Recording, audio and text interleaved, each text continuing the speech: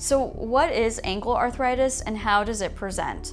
So first of all, your ankle joint is the joint between your tibia, which is the larger bone in your lower leg, and your talus, which is the bone that it articulates with in the ankle. And the upper ankle joint is the one that typically is affected when we talk about ankle arthritis or ankle joint arthritis. That joint affects this motion of your foot. So the up and down motion is what the ankle joint, upper ankle joint itself does.